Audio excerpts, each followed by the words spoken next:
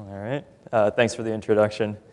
So yeah, the technical title of my talk is A Model of Sinoatrial Node Cell Regulation by the Autonomic Nervous System, which probably doesn't mean much to most of you, but it deals with mechanisms of heart rate control. And this will be a bit of a departure from the other talks you heard, but I'll stick to pretty simple cartoons to illustrate these biological processes that I understand may not be very familiar to you, and hopefully you'll understand what I did.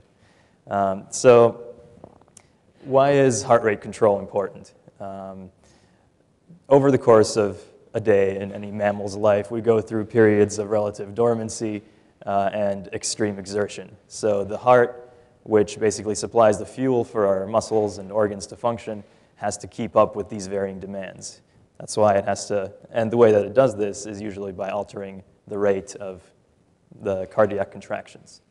On the other side, in certain diseases, changes in the subtle control of heart rate have been shown to precede heart disease. So if we can understand these mechanisms, we may be able to design better diagnostics to catch disease earlier, and also if we can pinpoint specific parts in the system that go wrong, we can better target drugs to repair these problems.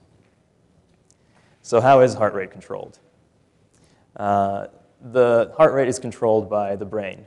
So in this illustration, we see that the autonomic nervous system, which is the communication network from the brain to the heart, actually consists of two branches, the sympathetic and the parasympathetic. And these are akin to a gas pedal and a brake on a car. The sympathetic system speeds up heart rate, and I've shown it with this green color, because green means go.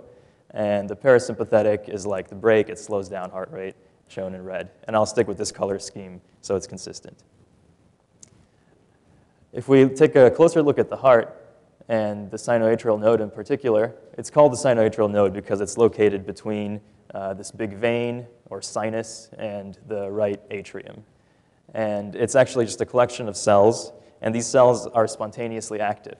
What this means is that if you were to place a voltmeter across the membrane of one of these cells, you would see a voltage that oscillates like this. There is a spontaneous depolarization, which is slow up to a threshold, and then an action potential fires.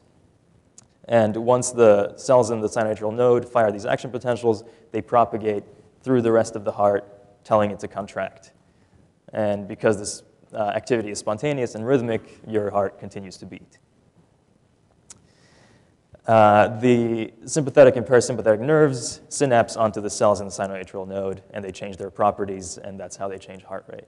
So if we take a closer look at these cells, this is what the configuration basically looks like.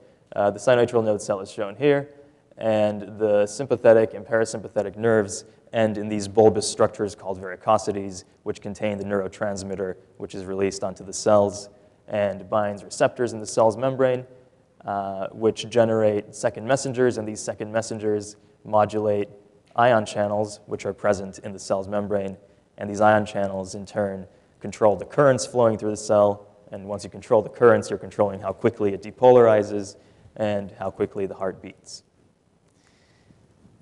So how do you model this system? There are very good models of sinoatrial node cells in their basal state, so without autonomic nervous control, and they typically have these components: a cell membrane, some intracellular compartments, a number of ion channels, and these are all very well described by electronic measurements of the ion channels themselves, and intracellular calcium and other ion concentrations, which also affect these properties. So the model of the cell itself is very good. They can generate these spontaneous action potentials, and they have the correct shape. But the problem is that the current models of autonomic control are phenomenological. And what this means is that they have the capacity to model effects of norepinephrine, which is the sympathetic neurotransmitter, and acetylcholine, which is the parasympathetic neurotransmitter. But this is done phenomenologically, or in other words, if you take a cell and you put it into a bath that contains acetylcholine, they have been able to measure changes in a particular channel, like this one. And in the equations that describe this in the model, there is an equation that describes the direct effect of acetylcholine on that channel, replicating this phenomenon that they've observed. However, that's not the correct mechanism. Acetylcholine does not bind these channels. It actually goes through a second messenger cascade inside the cell, and the second messengers are what actually interacts with the ion channels. And this is what we contributed to the model. So we explicitly model this second messenger cascade, which hasn't been incorporated yet into these models. So what this includes are the autonomic nerves, so both the sympathetic and parasympathetic, which contain and release the neurotransmitter. The neurotransmitter binds receptors on the cell surface. These receptors activate second messengers called G proteins. G proteins, in turn, directly modulate some ion channels, and they also modulate the activity of adenylate cyclase, which is another protein that generates another second messenger called CAMP. CAMP also changes the properties of one channel, and CAMP is destroyed. It exists in this equilibrium between the generative process by adenylate cyclase and the destructive process by the enzyme phosphodiesterase. And the last second messenger in the cascade is phosphokinase A, which is activated by CAMP, and it has a number of effects on the ion channels in the cell. So the way that we modeled this is actually also different from the way that it's been done because of our focus on mechanisms. And because we went down to such a low level, actually defining each component, we're able to use explicit measurements of various parameters. So you end up with a system that has a large number of parameters, but you have a fairly high degree of confidence about the value of each parameter because they've been experimentally measured. So looking at the numbers of the model, it's expressed as a system of 57 nonlinear coupled ordinary differential equations. And it is a stiff system, but it can run pretty quickly. On my laptop, it runs in about 3 times time using the built-in stiff solver in MATLAB. And in 3 times time, it means that to simulate 10 minutes of sinoatrial node cell activity, I need 30 minutes of processor time, which isn't that bad. And you know, it's not a supercomputer, but eventually maybe the model will get to that. And the number of parameters, as I mentioned, is large. I have 90 parameters, well, actually 132 parameters altogether, but 90 of them are defined from explicit data, and all the parameters have physical meaning. So, for example, the cell geometry has been measured by looking at these cells under a microscope.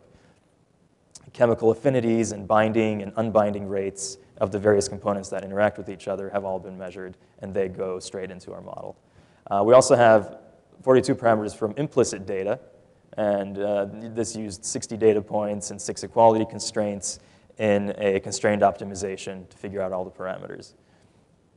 There are also other constraints that are not mentioned here, and that's basically because we use the functional forms that we use are motivated by the mechanisms. So there are constraints such as monotonicity that are implicit in this. So actually having 60 data points defines all 42 parameters very well. And what I mean by implicit data is that if there is a cascade like this where component X activates Y and Y activates Z, and we know the relationship between X and Y, but we don't know the relationship between Y and Z, we have this implicit data that measures, you know, if you change X, how does Z behave? And from that, we can infer the direct effect of Y on Z. So, you know, we built this model, and does it work? And this is not, you know, we spent a lot of energy and effort in defining each component to reproduce the experimental data. But once you couple them all together, you have no guarantee that it's actually going to reproduce the high-level behaviors that you want. But luckily, it does. And here's an illustration of the whole cascade. Each arrow is actually a function that defines the relationship between the state variables, which are shown with letters here. And the particular meanings don't really matter at this point. What I'll show on the sides are these lines that have 2 bullets. So this line means that we measured that there were experiments that measured CAMP or that controlled CAMP and measured this IF shift parameter. And that data looks like this. You have the data points showing IF shift as a function of CAMP, and the solid line is our model reproduction of this. We actually have a number of experiments that span various parts of this cascade. and all of them are reproduced very well. I'll just go quickly through these. The red lines show the ones that are shown here. And I want to pay special attention to this one because this is the actual phenomena that we tried to reproduce. So looking at the top one, we have heart rate as a function of sympathetic nerve stimulation for various activities of simultaneous parasympathetic nerve stimulation. So this top line is 0 hertz parasympathetic or vagal stimulation. And you can see that the heart rate increases with increasing sympathetic activity, and that our model reproduces all the heart rates. And this looks like a pretty trivial data set, but given the complexity of the system and the cascade that's going on, it was actually pretty surprising that these were reproduced. Furthermore, the data that we explicitly fit with the model are these 4 points at 0, basically at only sympathetic or only parasympathetic activity. So we fit these points and these points here. You can think of those as a training data set. And these, where the interaction of both terms comes into play, are like test points, which we didn't explicitly fit, but the model reproduces very well. We also, and I should note on this part, the existing models don't have the capacity to model simultaneous activity of sympathetic and parasympathetic branches. So that was a novel contribution, as is this, which is the dynamics of heart rate. So in these experiments, the stimulation of either nerve was started at time 0. So you see for vagal stimulation, you get a decrease in heart rate that approaches a steady state. And for sympathetic stimulation, you get increases. And again, our model reproduces the dynamics of this fairly well. And again, the existing models don't have the capacity to model dynamics either. They've shown that they can achieve the highest observed heart rates and the slowest observed heart rates, but how you go in between those was not defined. And they usually explain this as due to a lack of data. But we got around this problem by actually modeling each component and then putting them together.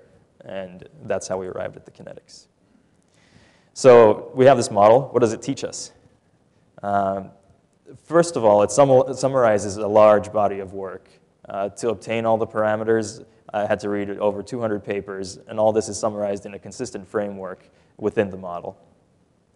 The model allows us to explain the underlying mechanisms of the high-level phenomena that are known to occur in the system. And it also points out inconsistencies in our understanding. For example, if you take 2 components that have been constructed to match the data, and you put them together and you don't observe the overall behavior you expect, you know that something must be wrong with these, and you can target further experimentation to better define these relationships. And it also identifies important aspects to include in future versions of the model, which I'll talk about in a minute. So overall, our contribution wasn't necessarily what the model can do. I mean, we did reproduce these phenomena of the complete heart rate range, simultaneous activation, and dynamics. But the really big contribution is the way in which we built the model. And it makes it very amenable for further improvements. As more experimental data becomes available, you can update the coefficients very easily, which was not possible in these earlier phenomenological models that had basically a black box where the parameters were all free and just fit to reproduce high-level phenomena. So in terms of future work, this model was very simple. We just modeled a single lumped sympathetic varicosity and a single lumped parasympathetic varicosity for numerical reasons. There's actually about 20 of these varicosities on the cell, and each varicosity is associated with 6 differential equations. So instead of the 12 differential equations that we have in our model, to model each one individually would require 240, which is a large leap. And it actually turns out that it would improve the behavior of the model. So that's something that should be addressed in future versions. And the second part is subcellular compartmentalization of these second messengers. We assumed that as soon as a messenger like CAMP gets generated, it immediately dissolves throughout the entire cytoplasm of the cell. But it's actually been shown that these second messengers are localized to little subdomains of the cell. And the way that we saw this manifested in the model as something that's necessary to include is that using the rate constants, or the rates of generation of these second messengers in the entire volume, they were too slow to reproduce the kinetics of the cell. So we had to introduce these arbitrary speed-up factors, which are a measure of how contained these subcellular volumes are. So again, adding subcellular compartmentalization would increase the complexity of the model, but it would definitely improve the behavior. So to finish, I'd like to acknowledge my lab at MIT and the institutions that educated me, MIT Electrical Engineering, Computer Science, Harvard Medical School. And this is kind of strange, but I want to acknowledge the experimental scientists on whose work my model is based. I mean, I modeled this biological system, but I didn't spend one day in the lab actually separating cells and measuring things on them. And there's really a tremendous amount of work that went into defining all the mechanisms, and I think it really deserves acknowledgement. And of course, DOE CSGF and the Krell Institute for all the support over the years, and this wonderful conference, which I've enjoyed every year. So with that, I'll take any questions.